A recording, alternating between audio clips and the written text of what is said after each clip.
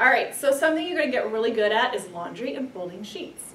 So I try to make all my sheets and pillowcases roughly the same size, which can be tricky, but you'll get a lot of practice, trust me. So I start pillowcases, you know, nice in half long ways and half again. I'm not really going to go into too much detail because pillowcases are pretty easy to fold. What gets a little trickier are the bigger sheets. So I'm going to start with my flat sheet.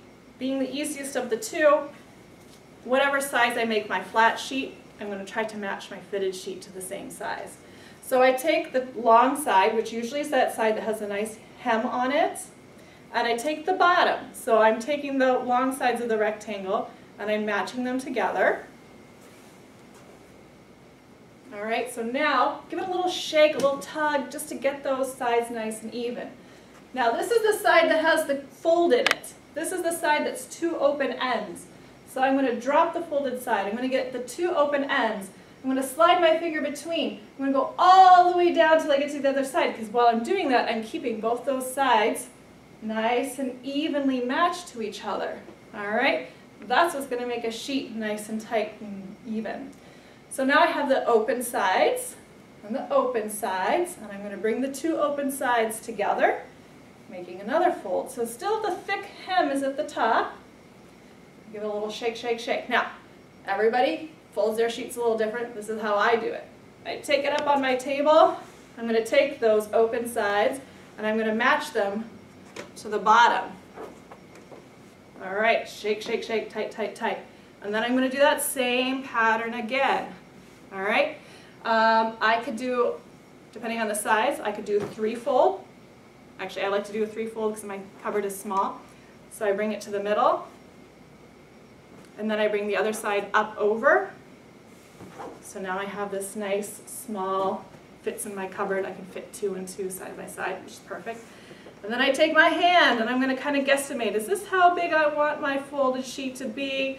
And I will fold, and then I will fold again, and then I will fold again. And if I'm lucky, the first time out is almost perfect. Sometimes it's not, so I do it again. So that's my fitted, that's my folded flat. My fitted, I'm going to try to make it that same size. All right, I'm going to show you how to fold a fitted sheet.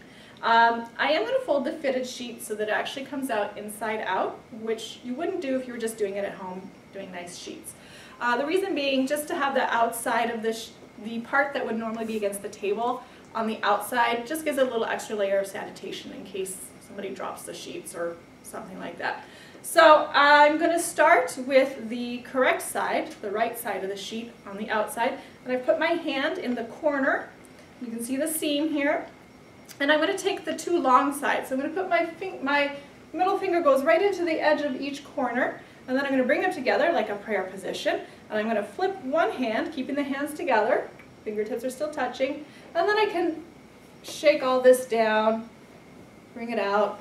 I'm going to put my hand back in there, hold my spot, and I'm going to make all this fit the right way. Okay, now you'll see that I have the second corner seam already lined up for me, so I can right away put 2 hands into each corner.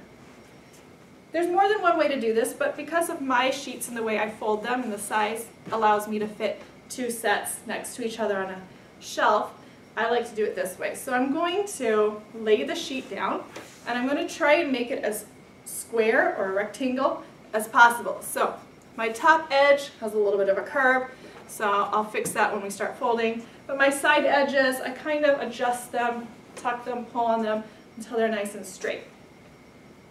Bring the bottom side, I bring it all the way almost up, kind of to just where the seam is here.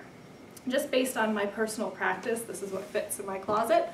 And then I'm going to bring the top, and this is where it gets straightened out. I'm going to bring it down. So now I have a nice straight edge. And if I kind of bring this and lift it, it kind of looks like a really big envelope. I can lift it up for you. Kind of looks like a big envelope. But now my sides are all straight and flat. So for me, I can just fold it in half now. You may want to choose to do 1/3 or 4/4. Your call, as long as it's neat. And then I'm going to start to do my little folds here, and voila, That is my final fitted sheet. It's super tight, it's super small, it's super neat.